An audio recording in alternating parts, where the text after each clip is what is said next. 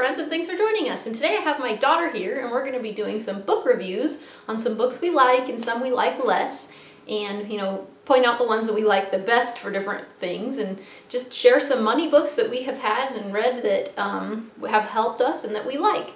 I do believe that teaching kids how to manage money is pretty important. Raising children is a lot about teaching them what adult life is going to be like, and so when I'm teaching my kids, I try my best to make sure that I'm replicating what adult life is going to be like, not just what it's like when they're children and that they have to look to their parents for everything and all the money comes from us, or that we're like this bank ATM where anytime they need money they just come to us for it, that sort of thing. That's not really the way it works in real life, and so I try to have them not even start out that way as children. So we have some books that go from very young ages all the way up until older. And so let's go ahead and get started, but let's start at the bottom with the littler kid books, and then we'll work our way up toward the older kid books. So the first one we would like to look at is Saving Money for the Future, an introduction to financial literacy. And I liked this book because it was really simple and easy to read. And I thought that the best way to use this book, just like it shows right here, is if there was a little kid and they were getting their brand new piggy bank, and you were trying to have a book that you could sit down and read and be like, here little Johnny, here's what we're going to do. We have a piggy bank, we're going to put money into it. If you have something you're trying to save toward or a goal, then it can kind of help jazz them up and motivate them into wanting to make that money and save that money toward being able to buy the thing that they wanted. So what do you think of this book? I think that it's pretty simple and that would be good for younger kids, maybe something like in the 3 to 5 range, maybe even up to 6, somewhere in there. And maybe right as they're just getting into their basic piggy bank style, money management. Okay, yep, I agree. So there's the youngest one that we have. Oops, that was loud. The second one we have here is called Managing Money by Linda Crota-Benin. So I'm going to go ahead and let her talk about what she thought of this book first. So this book was it was pretty simple, but it had a lot of good things in it. I liked this book, I think, a little bit less than she did, but I think that the reason she liked this book is because she reads fiction, and I'm more of a nonfiction person. And so I like facts, I like, really straightforward stuff, and she likes stories and things like that. And so I think that the thing she really liked about this book is that it taught budgeting and how to, put together budgets, or how to manage your money, or what income is versus expenditures and things like that, all in a story kind of way, which made it it blended that nonfiction with the fiction and made it more entertaining. So I would say that this book was on a pretty lower level also, probably somewhere in the kindergarten through 2nd grade sort of level, and maybe just like a really basic brand new introduction to what managing money is. Would you agree? Mm-hmm. Yeah. All right.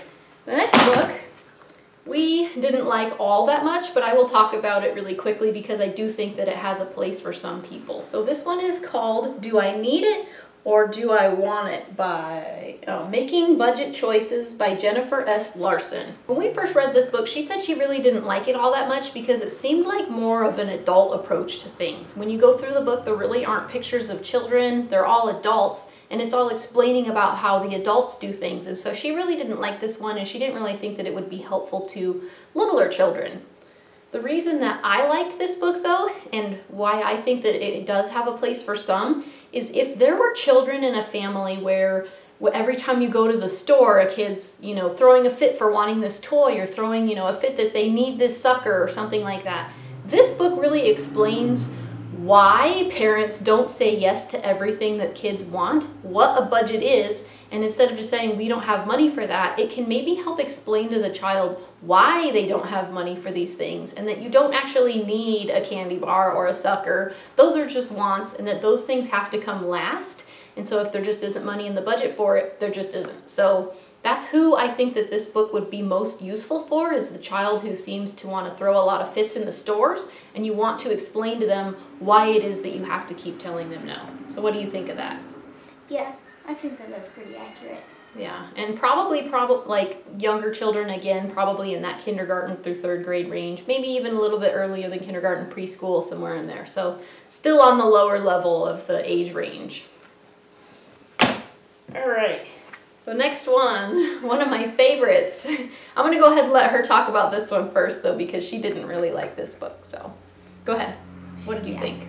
Well, I thought that it was pretty good and that it had good information, but it had pretty scrambled information, is what I thought of it.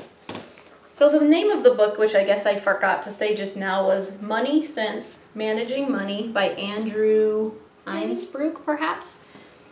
She didn't like this because she felt like it was a little bit scattered when it came to the information, but when I went through it, I felt like there was an introduction which covered a lot of different terms, and then in the rest of the book it actually went through each of those terms. But I could definitely see how if somebody wasn't really familiar with the terms before, if say a 3rd through 5th grader, which I think is the age range that this more targets, if a person who was that age hadn't heard of the word budget or expenditure or debt or things like that, hearing all of these terms can make them feel overwhelmed and maybe not be able to follow along and understand very well.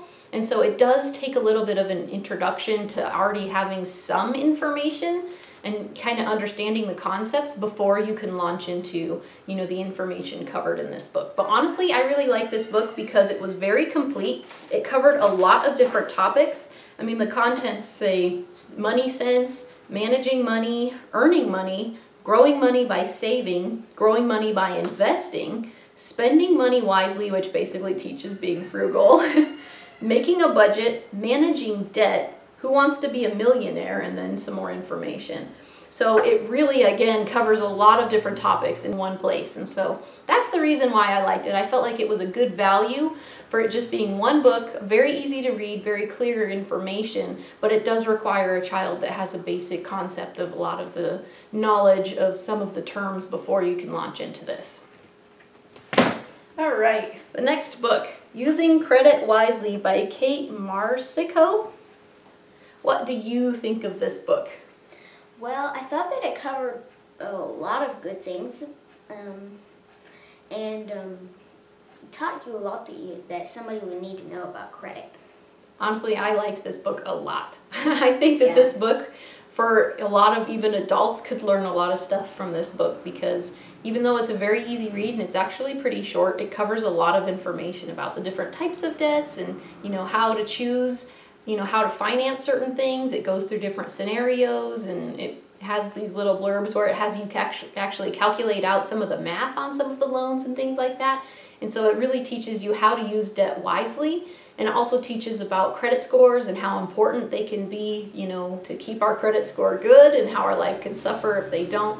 Basically, this teaches a whole lot of information that schools don't currently teach. So I think that this is probably a must-read for most children, to be honest. Yeah. And it should be added to the school curriculums that we already have. So if there's any parents out there who don't even homeschool, if you want to add something to, and be teaching your children too, this is probably something that you might want to look at. So what age range would you say that this book was most appropriate for? I would say that it's like 3 to 6, like the last one. But it was kind of, if you wanted to, you could probably teach your kids younger than that, but they might not be able to understand it. Yeah, I agree. I would say probably at least a 3rd grader, and the age range could go as high as 6th, 7th grade even, maybe even a little beyond that, 8th. But it does have pictures in it, so when you get into those age ranges, kids don't typically like picture books at that age range, although the information would still be, pertinent and very useful to them. They might feel like the book was, less than they could actually, relate to. So yes, very good book. I loved this one. Okay, next one, we're gonna go over 2 books at once because they were basically very similar. However, one of them we liked a lot more than the other. What do you think about each of these books? Well, Okay, we need to introduce the books though first, I'm sorry. Yeah. Dollars and Cents, A Kid's Guide to Using Money, Not Losing Money, by Elaine Scott. And then this one is The Everything Kids Money Book, 2nd edition, by Brett Warder? Sember. All right, go ahead. Talk about the one you liked less first. So this one, it had a lot of good information, but it seemed to be, the information was kind of for maybe like middle school, higher up there, but they had put a little kiddish like illustrations and things in there to make it fun for little kids when it really didn't seem geared toward smaller kids. And then what was the B word that you called this word this book when you were reading it? You said it was boring. Boring. It made money stuff not fun, and we definitely need to make it fun when we're teaching children. So yes. So our choice was actually this book for the upper level grades. So something more like at least 5th, probably through 8th, even a little bit maybe beyond if need be. But yeah, this book covered everything. How money is made, all this stuff about investing in much more detail, about budgeting and all the, pretty much, as it says, the everything kids money book. Yeah. But I also think that this could be, if a child was already being taught these types of concepts, it doesn't even have to be for a 5th grader. I think it could be relatable to anyone even as young as maybe 3rd grade. So it really covers a wide variety of age ranges, and it really covers a wide variety of material. And so this one was probably one of the best values of all the books that we've covered for the upper grades. So we liked this one a lot. And then really quick, let's go ahead and cover one more book, which doesn't actually have anything to do with money specifically. However, it does kind of relate to earning money, and so I kind of figured we should add this one in. This one is called Kidpreneurs, Young Entrepreneurs with Big Ideas by Adam Torin and Matthew Torin. Yes, so kidpreneurs, like entrepreneurs, but for children. So this really breaks it down on how to start a business and how, to calculate expenses and how the money that you actually make from something isn't pure profit. Like if you run a lemonade stand and you have to pay $10 for materials in order to run it, and then you do $20 in sales, you didn't make $20, you only made $10 in profit because of those expenses. And it breaks it down in a really simplistic way that all children pretty much can understand. And it gives a lot of different ideas for how to, even start little kid businesses and earn money. Dog walking, babysitting, mowing lawns. Lemonade stand. Yeah, pretty much a lot of different things, some that are more basic and some that are actually a little bit more. And yeah, it basically just even gives good information for an adult who wants to start, a business and wants to know just the basic steps on how to do that. So Kidpreneurs, a good book about how to teach kids how to earn money for themselves so that their parents don't only have to be the ones who are constantly giving kids money, or when kids want to make money, they don't have to burden only their parents to have to come up with that money to be, giving their children. They can actually go and make money in the neighborhood and from their friends and families and things like that, and neighbors and things, and then they can be earning money toward their goals from other people, which is good. So, and learn how to be more independent. Yep. So there you go. Those were our kid money books that we liked and some that we liked less, and the ones that we recommend for the different age ranges. So thanks for joining us. I'm Frugal Green Girl, and this is Frugal Green Girl Jr. Anyway, thanks for joining us. We'll see you next time. Thanks for watching.